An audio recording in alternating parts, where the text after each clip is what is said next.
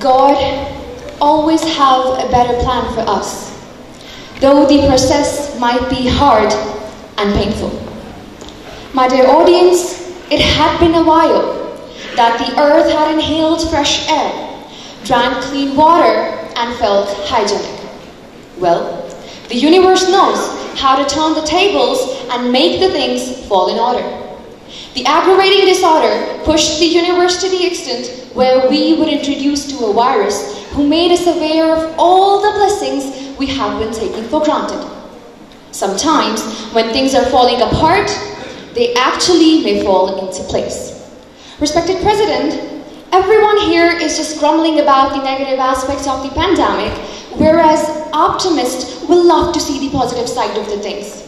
And so, if we look deeper, we definitely will realize some good things that we're experiencing at this point of time. Like, the environmental pollution levels have gone down drastically.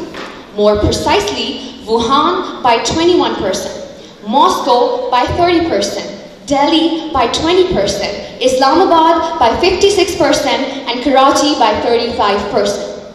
We're able to breathe fresh air again. Rivers are more cleaner now. Family bonds are strengthened. Few endangered species have started to appear in few places, making us realize that a part of human, other animals too have equal rights to live on Mother Planet Earth. Respected audience, aren't these things we always wanted to do? And yeah, let's not forget to mention the companion of throughout this journey, technology. The constant use of modern tech has raised the awareness of its importance and enabled a person to become technologically enabled as well as skilled. And with that, it had been a feast to all the students because it enabled a person, it enabled a student to become an independent learner. I think these were the only things we were waiting for, right? This pandemic has given us a new perspective to continue to live our lives, because it gave us a life lesson that no one is small. Everyone has its own importance, from a rag picker to a top-notch celebrity. Respected audience, life always comes to us with surprise gifts, blessings, and of course hurdles. And life always allows some crisis to occur before revealing its full bright side. Because every cloud has a silver lining. So does everything in this world. These crises will give us the zeal to do the best in whatever we do. Because this happened to unite us. The world needs a huge positive energy to fight against the negative forces. Go to the center of your inner being and generate that positive energy for the welfare of humanity. Thank you.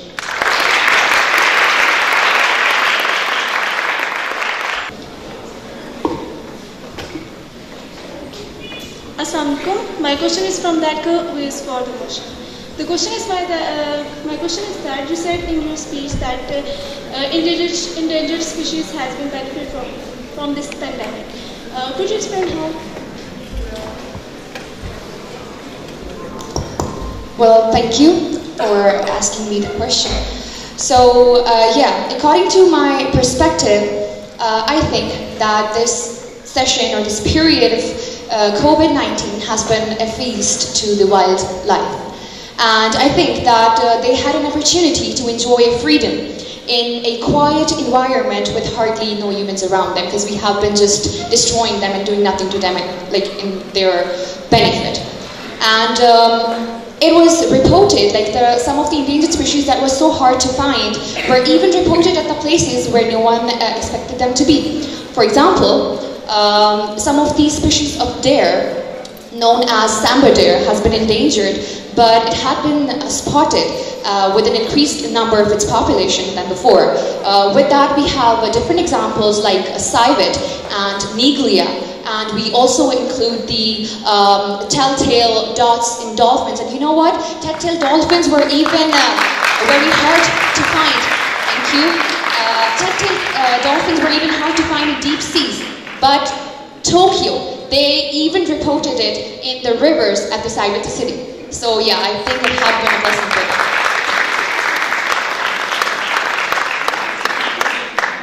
I have a question for the motion.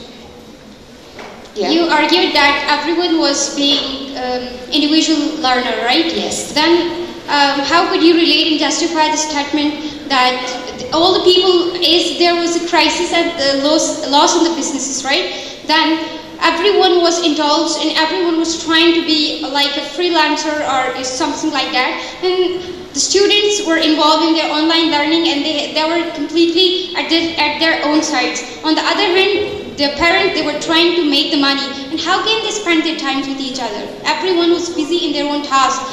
At the beginning, the freelancers they need much more time to spend to become skillful. So how can they spend time with their families?